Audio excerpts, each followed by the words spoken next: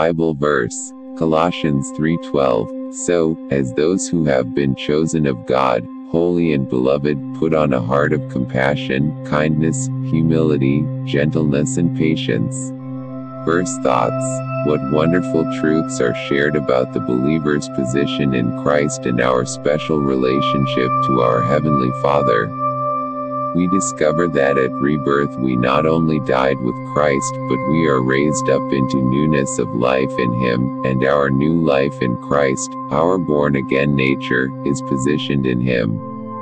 Our old sin nature was severed at the cross, and our new life in Him is hidden with Christ in God, to His praise and glory, and one day we will be glorified in Christ, for when Christ, who is our life, shall appear, then we shall also appear with Him in glory. What beautiful truths are shared about our new life in Christ, where we discover that we are all members of His body, united together in Him and have been born free from bondage to sin and the curse of the law, each one, with his own distinctive gifts and ministries, but each looking to Jesus, the author and finisher of our faith. What a privilege to know that we are the elect of God and that our new nature is renewed day by day, according to the image of Him who created us, where there is neither Greek nor Jew, circumcised nor uncircumcised, barbarian, Scythian, slave or free, but that Christ is all and in all, and so we are exhorted as those who have been chosen of God and positioned in Christ to be holy and beloved, set apart for His glory.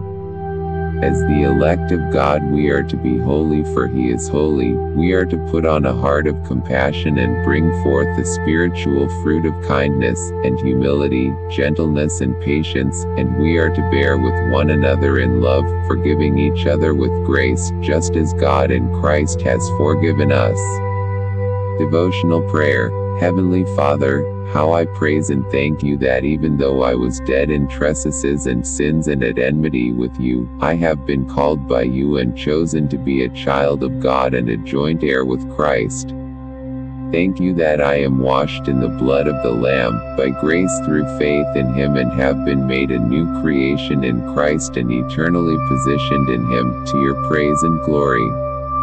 Thank You that I have been set apart for His glory, and I pray that in Him I may put on a heart of compassion and kindness, humility, gentleness and patience, so that Christ is all in my life. Amen.